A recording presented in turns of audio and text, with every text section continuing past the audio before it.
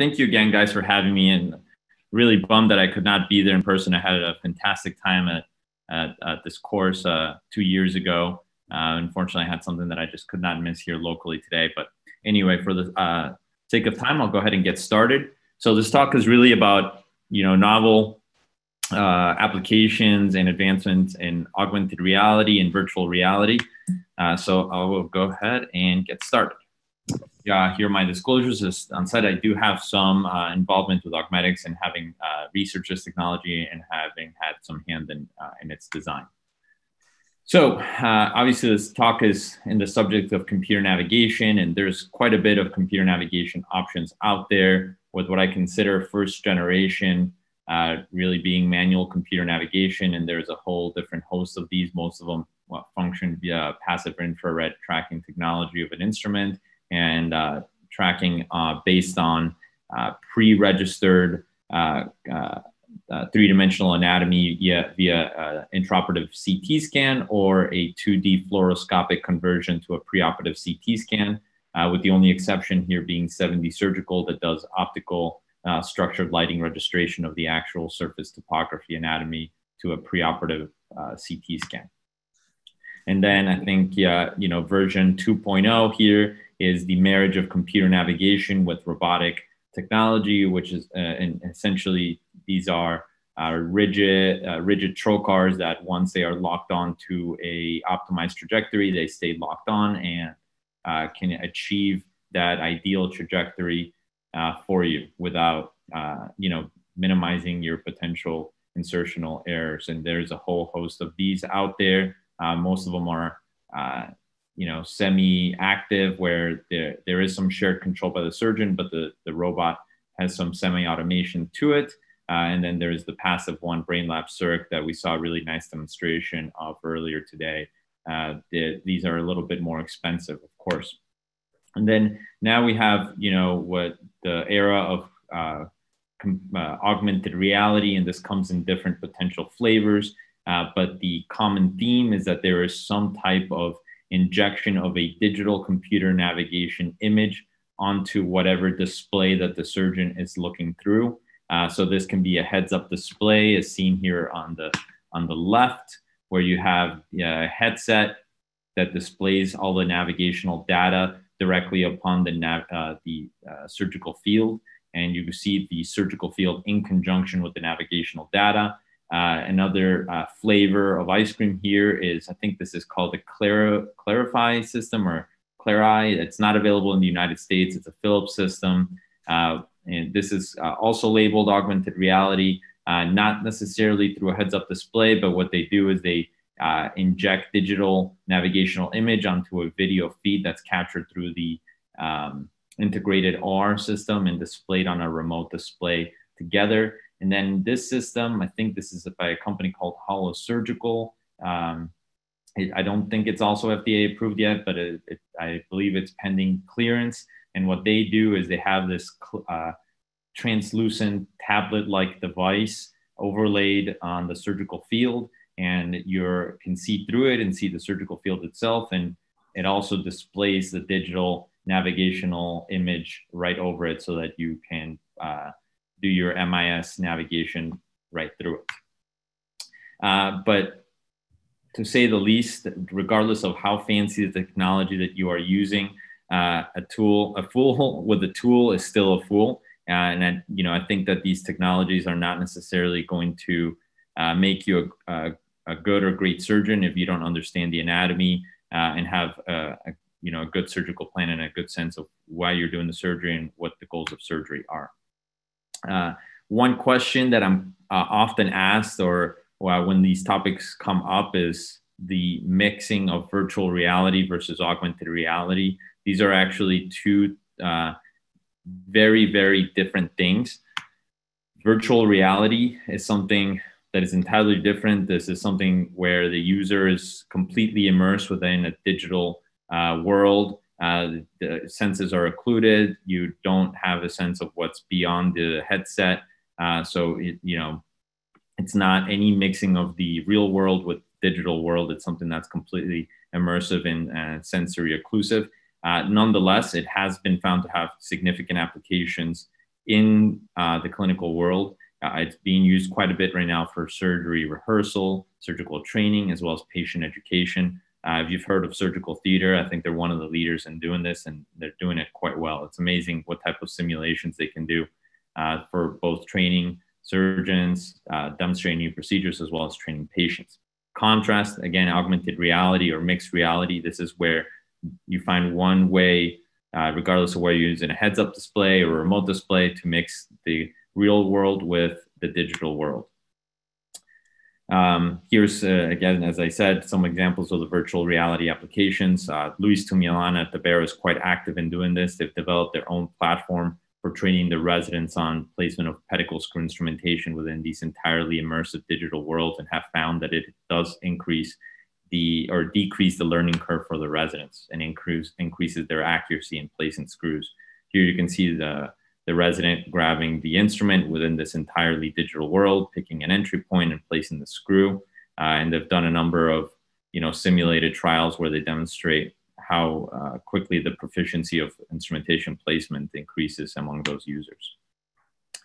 Again, going back to augmented reality, my clinical experience has been with the heads-up display, as the other two systems that I brought up before are not currently available in the United States. So the type of augmented reality I'll discuss is the head-mounted display type, where the navigational data is directly displayed over the surgical field.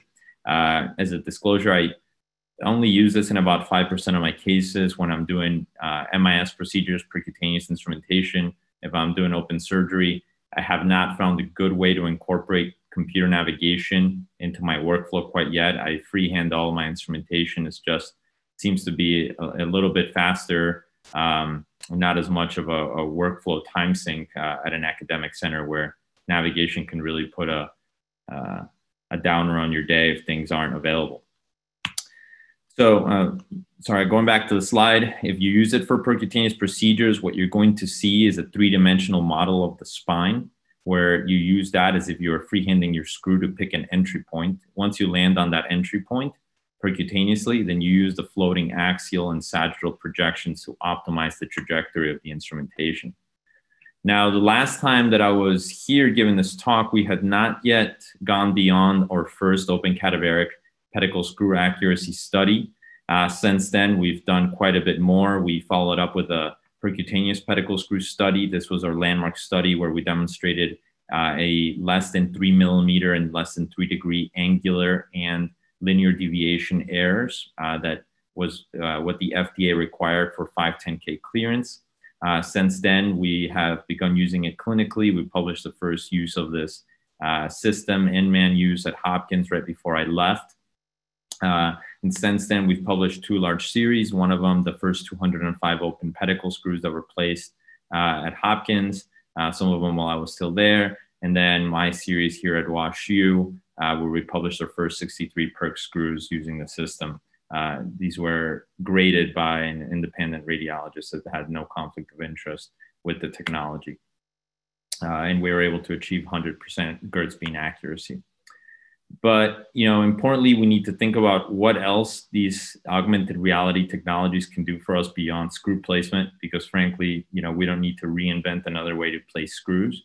Roger Hartle is a big believer in using the augmented reality capabilities built already within many of the microscopes that we use to delineate the anatomy and improve our ability to resect difficult lesions through smaller spaces.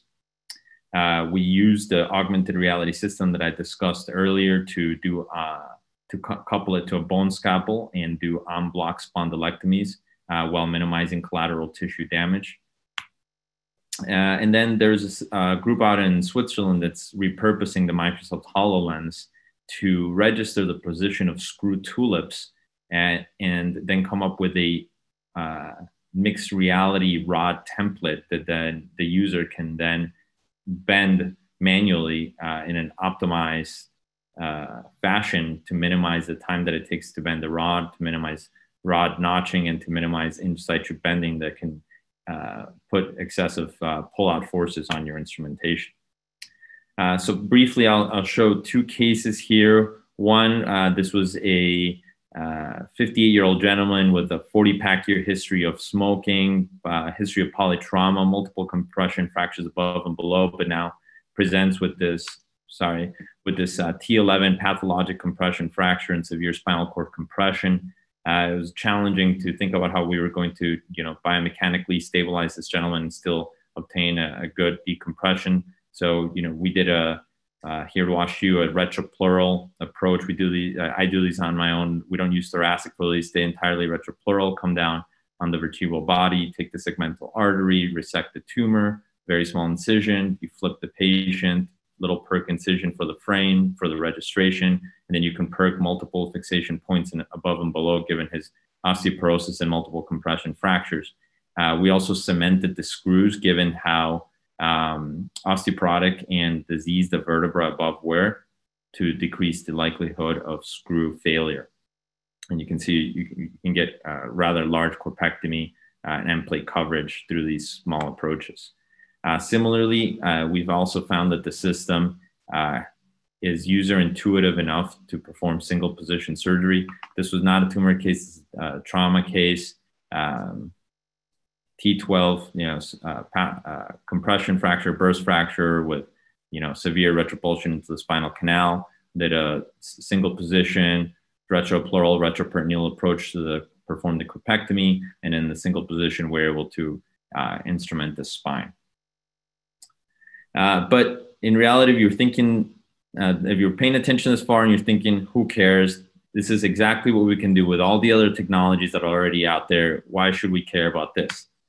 And I like to think about it as the natural progression of all technology. If you think about the natural progression of computing power, we see the first mainframe in universities and government facilities that took up entire rooms and could do not much more than maybe indexing a library. And now we have, logarithmically greater computing power than that, and the power of, a small handheld device.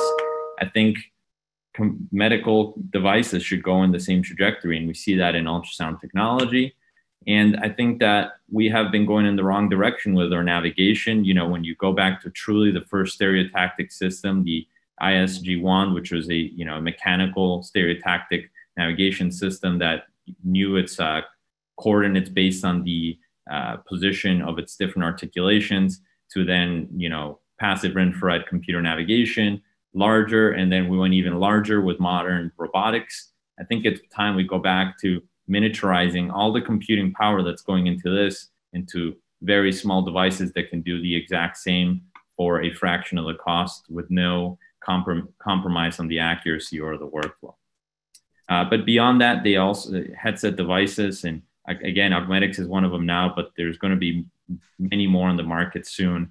And they all have the same premise that by putting the tracking cameras directly on the headsets, they minimize line of sight interruptions, meaning if that camera is on the outside, like it is in conventional robotic and manual navigation, anything between that camera and your reference frame and your tool can block your navigation. But if you put the tracking camera directly in the headset, you eliminate what we call external line of sight obstructions. Of course, you can still have internal line of sight obstructions, which is essentially you're blocking yourself from seeing the navigation. But the external cues, meaning your assistant, the drapes, the scrub tech, the mayo, the position of the bed, all these things, they're no longer potential line of sight obstructions. And then ultimately, by putting these cameras directly above the surgical field and not having them in remote locations, what we're really going to eventually see is the using computer vision to understand what is happening in the live surgical field and have direct feedback loops going into the computer system, processing what's happening and providing the surgeon with real-time intelligent feedback. Right now, this feedback loop is broken, right? The computer doesn't know anything that's happening beyond what was registered. It doesn't have the capability to register and re-register in real time. But when we put cameras directly on the headsets, and whoever this may be, but when that gives us the ability to use computer vision, whether it's lighter or structured lighting or whatever it is, to constantly resample the surgical field visually, re-understand it and process it, and provide the surgeon with live feedback of what has happened within surgical field. And you can imagine getting real-time feedback on, how big of a decompression or angular correction you've provided to the spine. That's all I have. Thank you, everybody, for your time. And, thank you to my partners at WashU and the people who trained me.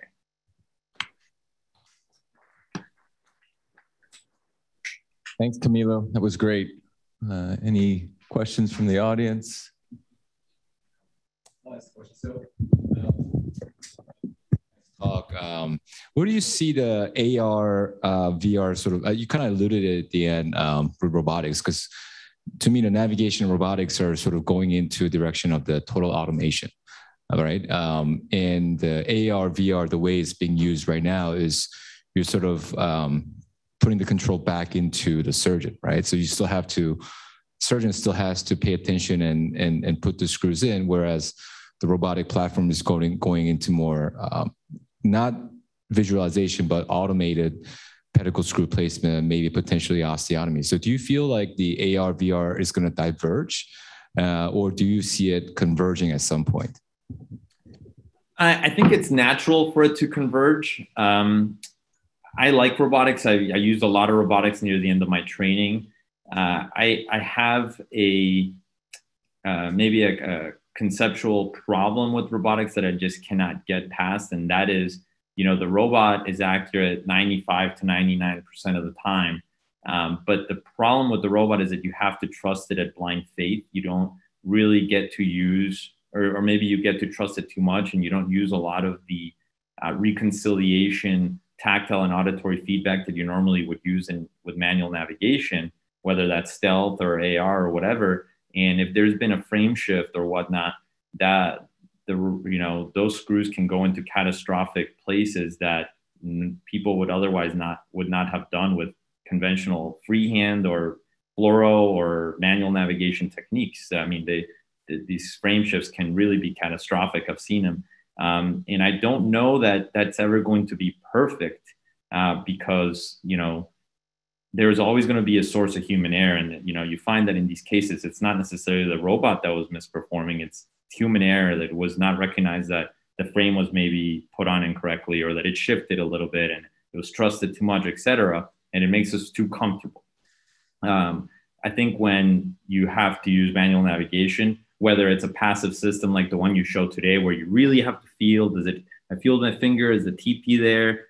Do I like it? Okay, now I'm going to commit to this, and then I'll lock on my trajectory. I think that's different. And that's what we do with manual or passive robotics like you showed today. I think that's different because you're still, before you trust the system, you're testing it. You're questioning it. And until robotics somehow is able to completely get rid of that, I don't think that it's going to be that great. And I think everybody in this room has seen it and seen the pictures, and, people text them to each other of, the frame shift, or the screws are in the canal, and like like everything moved to the left or to the right, but the screws ended up to the canal and the foramen. And you're like, this would have never happened had I not been trusting that technology 100% with blind faith.